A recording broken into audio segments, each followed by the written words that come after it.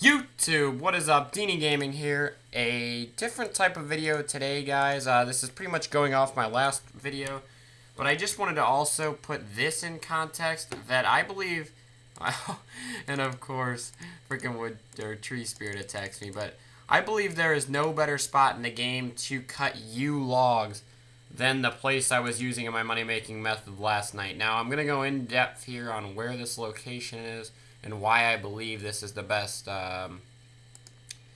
method. Okay, so we're here on the world map. There's Vera, there's Faldor. Alright, we're right here, guys. Here, and then you have that easy location for a bank, so you literally just run up here and bank. This is why I think it's the best. I have been woodcutting here for 8 hours. A combination of last night and this morning.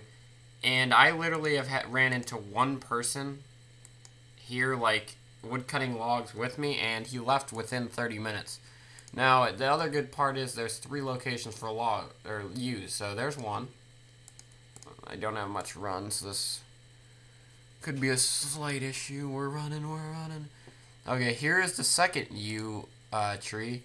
See, they're not very far away. I mean, they're easy. They're easy to locate. And I believe there's a third over here.